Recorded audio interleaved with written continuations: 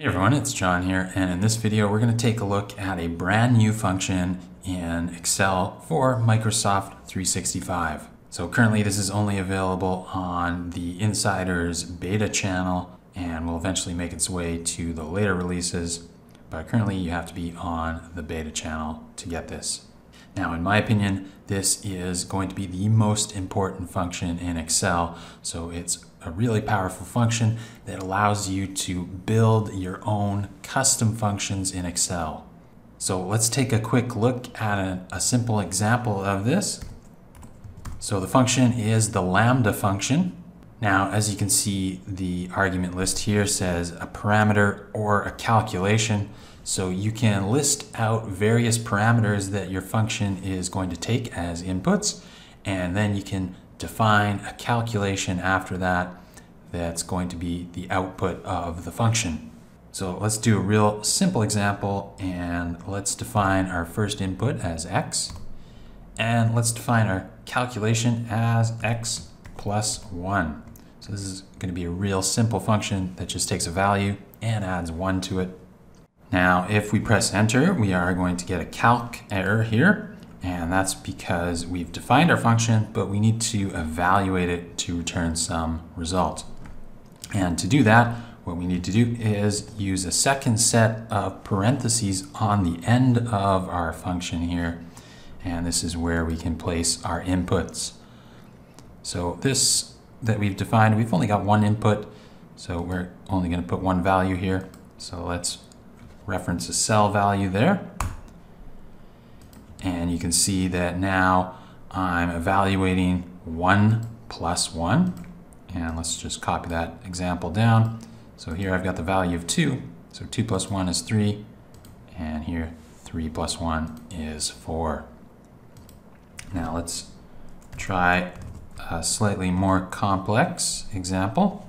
And so here let's do x, and let's have a second input of y, and then let's evaluate that as x plus y.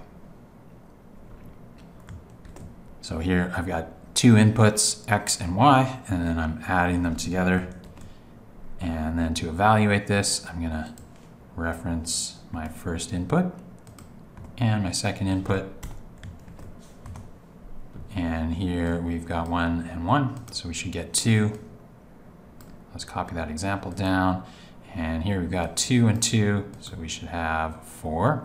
And here we've got 3 and 5, so we should get 8. Now, the interesting part comes when you use the name manager with the LAMBDA function.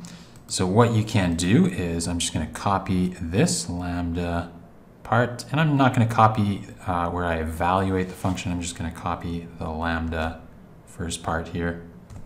And you can actually use the name manager to create a callable function that you can use anywhere in this workbook. So let's go up to the Formula tab and open up our name manager.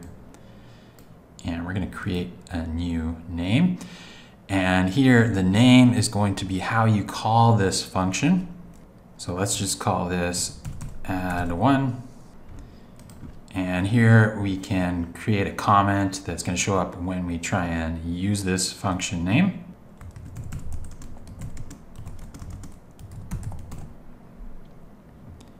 And then down here in this refers to section, that's where we're going to paste in our LAMBDA function, and we need an equal sign there. And let's press OK. And now we've got that name here in our list in our name manager. Let's close our name manager. And now we can actually call this inside the grid using that new name, add1. And here you can see that comment shows adds 1 to a number. And then we just need to, like normal, create a function that references our single value here. Let's press enter and copy that down. So we can now use this brand new function that we've created anywhere in our worksheet. Let's do the same thing with our slightly more complex function here. So let's copy that and go back up to the name manager, and let's create a new name. And let's call this add numbers.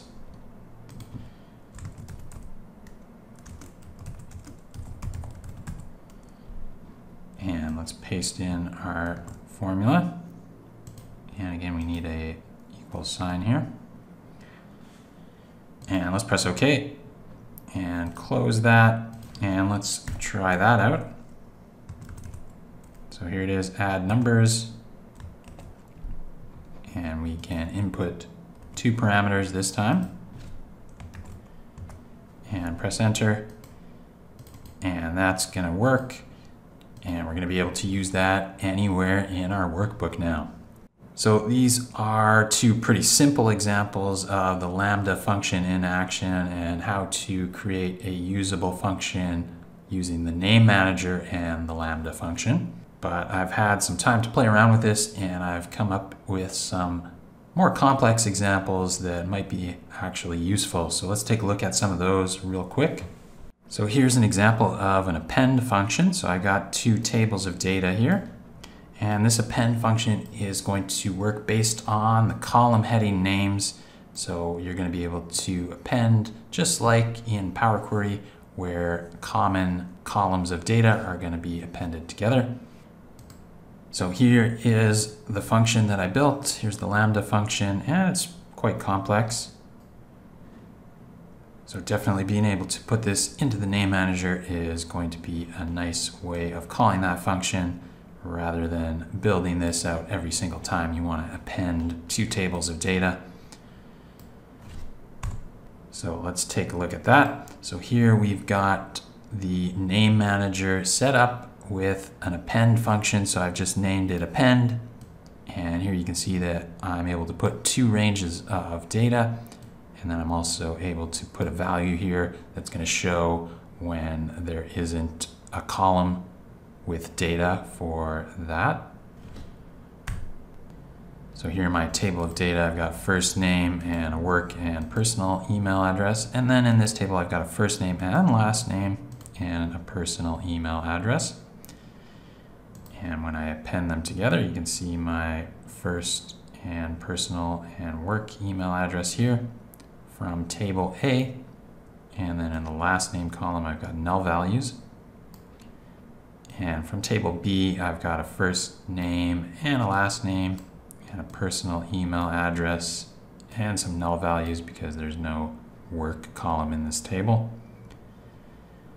And this is dynamic. So if I change this, so let's say this is actually the work email address, and you can see those values shift over into my work column there.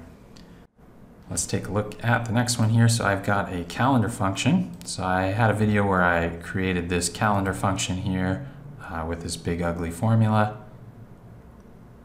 And now I'm able to just call this with a simple call calendar and then a single date input here. We've also got a text split function. So here's the Lambda function. And then we can call that by just referencing our text and then the delimiter to split by.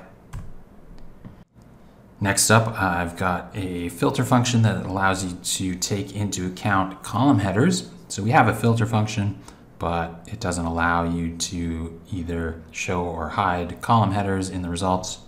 So I've created one that does. So here's our Lambda function. And again, it's fairly complicated.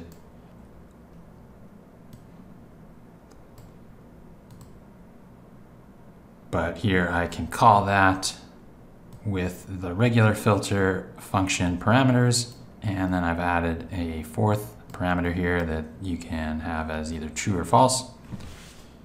So false is not going to return the column headers in the results. And then true is going to return those column headers as well.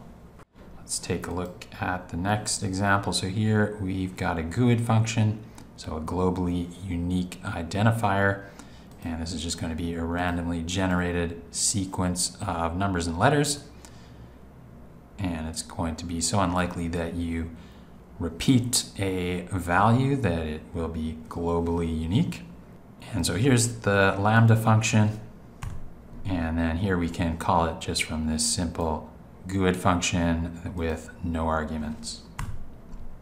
Here we've got a password generator. So here's the Lambda function again.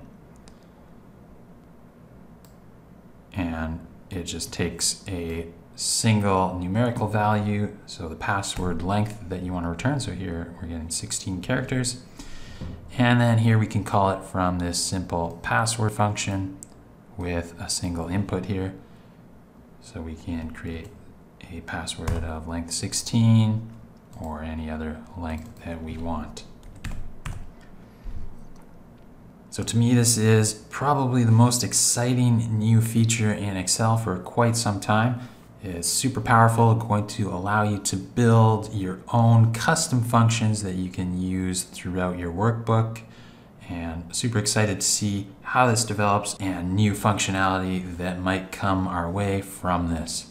If you enjoyed this video, make sure you hit the thumbs up button and subscribe to the channel for future Excel videos like this one. That's it for this video. We'll see you in the next one.